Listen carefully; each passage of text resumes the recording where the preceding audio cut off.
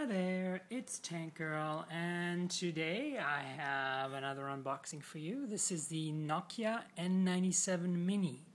I just got this the other day.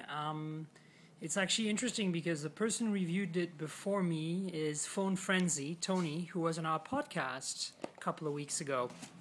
So let's get right at it. Here's the box. It was the usual Nokia.com N series, and ta-da, the N97 Mini and the battery. So let me take these out. Got the battery here, and you got the N97 Mini. And so let me get some close-ups for you guys. So as you can see, this is pretty much the same layout as the regular N97. You've got the volume up-down rocker.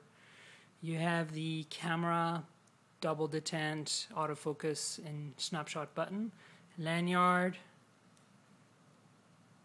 There's not much on this end. On this end here you have, sorry for the noise, you have the lock key, which slides. And you have USB charger. It's a micro USB, and on each end here you have speakers, and then on the top here, power button and headphone jack, standard headphone jack with video output.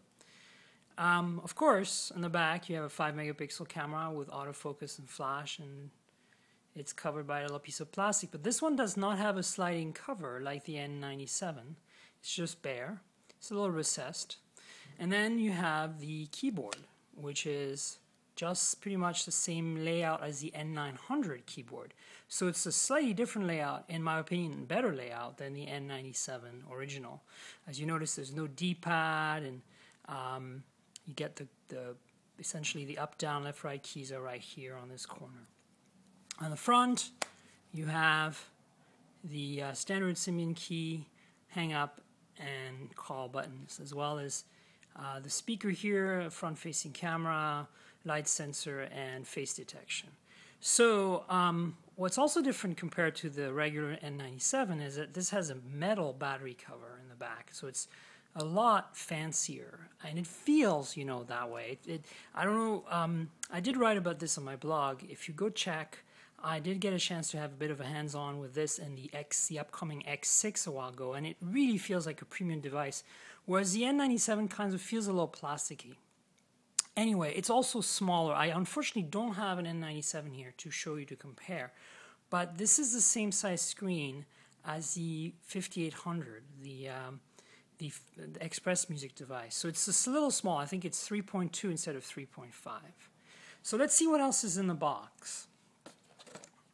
You have the usual set of Nokia accessories. This is a UK device. As you can see, it's got the UK plug, the Monster, and a micro USB at the end.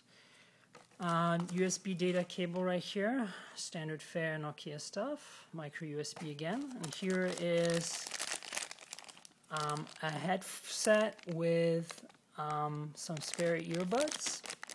It looks like it doesn't have separate remote with headset. The remote is in line on this device. You see it there. So that's kind of unusual. Most N-series devices actually have separate earphones that plug into the remote headset, which has the microphone and some controls on it, and then that plugs into the device. And then here we have, you know, the CD and all the documentation, which is hard to remove. So let me try to do this one at a time. You've got the standard manual here. This is a little OV sheet. And then here we have another little OV sheet for navigation this time.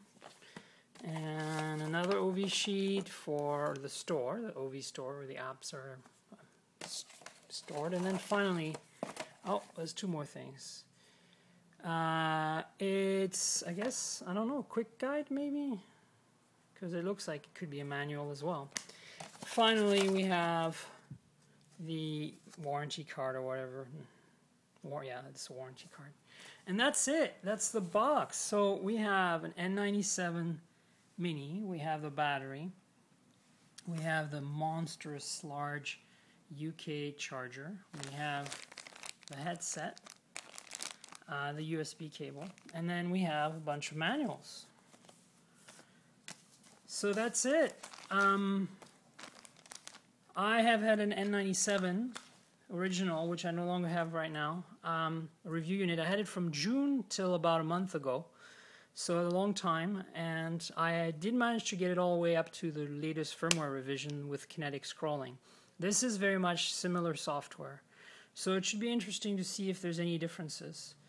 And I'll let you know. I'm gonna probably use this for several weeks and put it through its paces like I do with all my devices. And yeah, it's interesting. It's definitely smaller, lighter, and feels a lot more premium than the N97 or regular. But I do think that it's too bad you don't have the sliding lens cover, even though the original lens cover on the N97 would scratch the lens. They fixed that eventually. But anyway, that's about it for now.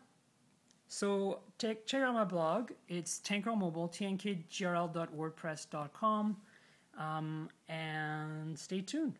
Cheers.